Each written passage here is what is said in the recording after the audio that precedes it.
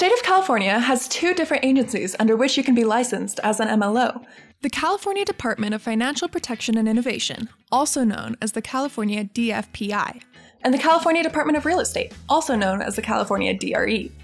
The two agencies have just slightly different education requirements. Both agencies require 20 hours of NMLS-approved education. However, the DFPI requires 2 hours of state-specific education as well.